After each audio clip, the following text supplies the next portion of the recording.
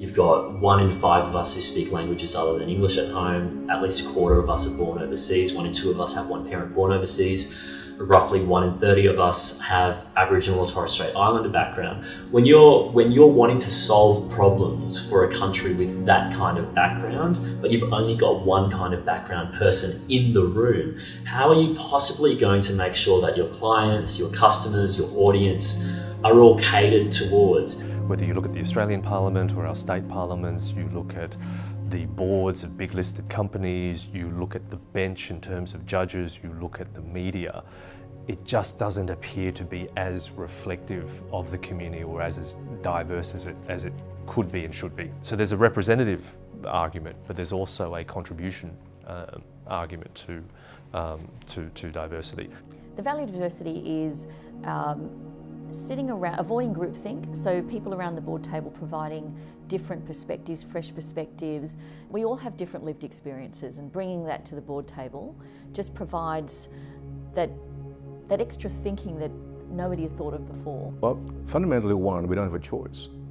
We are a culturally diverse country. What do we want to do with this? You know, we can't turn back the clock. Even if we stop the migration process today, we're fundamentally a diverse country. How do you share those common values?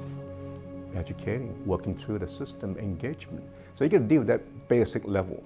But we've gone beyond that and saying that's all there is. It's more to it because we believe fundamentally it's the right thing to do. Diversity makes our decision making better.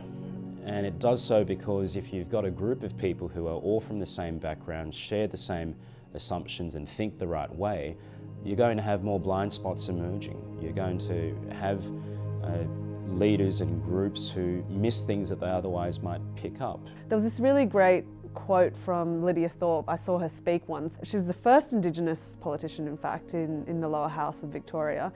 And just her being there meant that many of the politicians had to talk differently about Indigenous issues.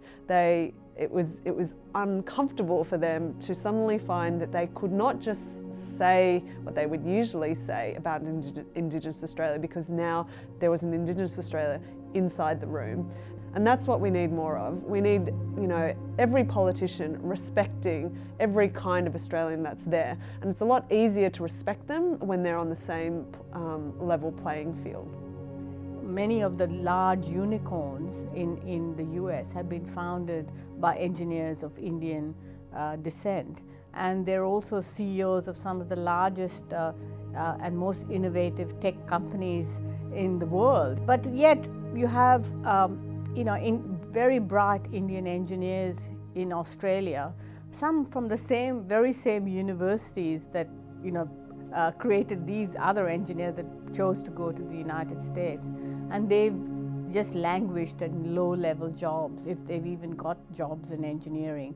We have many people driving taxis and so on. And it's a huge loss and a huge waste. If those voices, if all voices, any vaguely significant part of the Australian population are not heard and not part of national conversations, then it's a really big problem for us as a country. It's intrinsic that diversity is going to bring you different thinking. It's going to challenge that status quo. It's going to help your country evolve, or help your company evolve, and help you innovate and be creative and be a company for the future, right? Be a country for the future. If we're not using all of that talent and brain power in a country, then we're losing out.